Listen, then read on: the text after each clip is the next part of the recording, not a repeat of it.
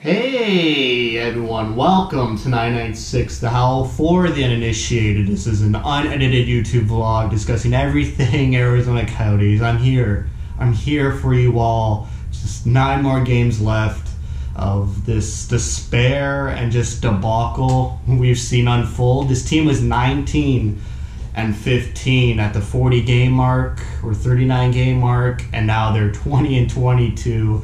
It's been a really rough ride. They finally closed out their series against Minnesota, going 1-7. 1 win in 8 games against Minnesota, getting outscored 32-12. Last night, probably one of their better games against Minnesota, other than their 5-2 win against them eons ago in a lifetime where we were all happy. So it was a good game. They outshot the Wild 40 to about 19, I believe. I didn't really pay attention to the Wild shot count. It was the Coyotes' season high shot number, as high as it's been all season, and they only get 1 goal. They lose 4-1. It was a close game for most of the game in terms of the scoreboard. It was 1-1 until about middle of the third, where the Minnesota Wild make it 2-1 and then quickly make it 3-1, and then the game ends right there. So what happened? The Coyotes just had so much more possession than the Wild. The whole game was pretty much played in Minnesota's end, so that should translate to a win or at least an overtime point for the Coyotes. But as I found out last progress game report that the Minnesota Wild were, at the time of that video, they were last place in the West Division in terms of 5-on-5 possession. And that's exactly what happened last night. The Coyotes dominate possession. Sure, their shots weren't really grade A and high danger. They had 40 shots. I was looking at the shot map. I would say about 12 to 13, 14 of those shots were in the house area. The house area being in front of the crease and between the hash marks in front of the goalie. So, they had about 10 to 14 shots in the house area. But I remember a couple seasons ago, Talkett would always preach about deception and getting the opposing goalie to move laterally, and just getting the goalie to move so much where holes in the net start to open up. And I didn't really see that at all last night. I feel like a lot of the shots were either from the perimeter, from the point, or just square to Talbot. You rarely saw Cam Talbot make a desperation save, move from one side of the crease to the other side of the crease. I feel like a couple of good chances the Coyotes had, that Chikrin slap shot near the end of the game where Talbot didn't even know he made the save. It was just a positional save, just being at the right place at the right time. And then Dvorak on one of the power plays where he went forehand, backhand, and hit Talbot in the 5-hole, and then Peterson was there to get a couple whacks at it. Other than that, you had Dryden Hunt's crossbar and post, but those were the only chances I saw that were really goal worthy. You had Lawson Krause, who had about 3 partial breakaways and missed the net on pretty much all of them, or just made a whiff of a shot on one of them. And then you look the Wild, Nick Foligno does it once and scores. So you see the disparity in lethalness between the Wild and the Coyotes. The Wild, they don't need much. They'll get their chances and capitalize and execute. That's what they do. They don't possess the puck a lot in the opposing end. They just capitalize on their chances. They rely on their stingy defense to limit high danger chances, which is what the Coyotes, that's what they should do. Last season, when they were riding high in first place in the Pacific, that's what they would do to other teams. They would limit shots to the outside, and Kemper was playing unbelievable, having a Vezina caliber season. A lot of the shots he would face weren't really high danger, and that's how the Coyotes would win games, and that seems to be what the Wild are doing. Their defense is incredible. They're not giving the Coyotes any odd man rushes. The Coyotes tried so hard to get some odd man rushes. Their defense were engaging all night last night. They were controlling the puck in the zone. They weren't dumping and chasing. There were a lot of good things in terms of possession the Coyotes were doing, and they need to continue with. They want to get into the playoffs, but I just feel their shot choices and their danger and lethalness of the Coyotes just weren't there. They couldn't finish on the opportunities they had. Even the goal they scored, the one goal on the power play by Dvorak, he shoots it from behind the net and banks it in. It wasn't really like a lethal goal. And in terms of just how the game went, I thought the Coyotes came out really good, really strong. They got an early power play and they capitalized. It was going really well. They weren't getting into penalty trouble at all.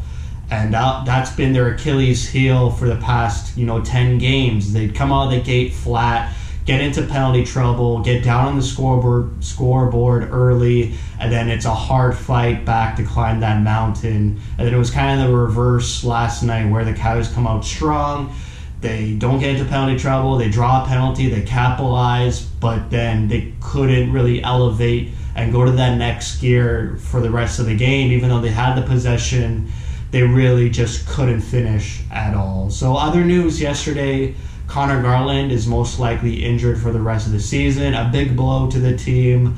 We don't look to him to score, but he's a great playmaker, a great spark plug, an energizer bunny for the team.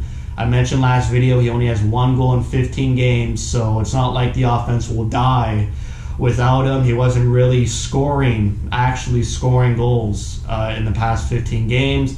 Hopefully Bunting meshes well with Schmaltz and Keller on the top line. They looked good last night. I really liked Keller, Schmaltz, and Bunting. John Hayden back in the lineup. But we saw Brassard and Peterson on the same line, which is funny because last video I was like, why not just put Peterson and Brassard together? It seems like a good line, and that line looked okay. I like Peterson's game. He likes to possess the puck. He's not big of a dump and chaser like John Hayden is. Kessel had a pretty good game. Dryden Hunt's there. Larson had a good game too. The defense, OEL had a miserable game. He's having a miserable season.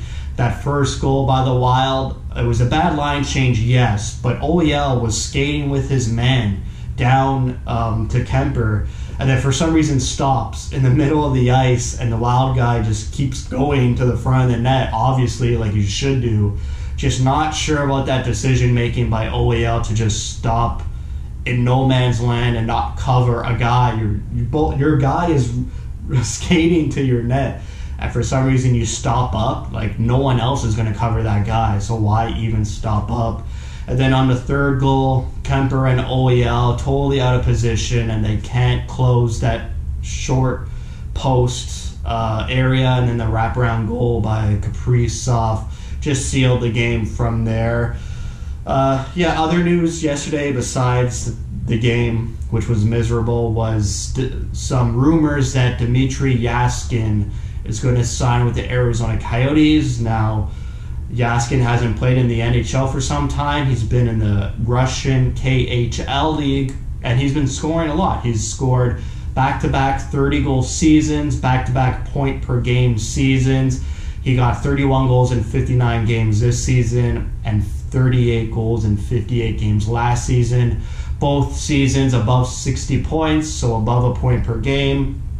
The Coyotes need offense. Not sure if this is a solution, but it's a very low-risk signing if they go and follow through with it. I'm sure it'll be for next season, obviously, I'm pretty sure. But I think next season, they'll see how he is at training camp. If not, he goes to Tucson and gives Tucson some extra firepower down there. Maybe he learns the system, and maybe he gets a call-up if the Coyotes need some goal scoring. He's a big body. He was drafted in 2011, a really long time ago, when Bill Armstrong was the director of amateur scouting for the St. Louis Blues. So there's some history there between Bill Armstrong and Dmitry Yaskin. So that's it for me. Finally done with the Wild. They got LA Saturday night and then San Jose twice next week before a 2-game series against Vegas, and then it's just San Jose and LA from there. They need to play like they played last night, but capitalize on their chances. You need to get some fruit from the possession you generate for yourself. That offensive momentum, all that possession. You need to bear some fruit for all of that. You can't lose these types of games. These games are 100%. You need to win or push into overtime and get a point, because they deserve to get at least a point out of that. They're still 1 point ahead of St. Louis in the final playoff spot.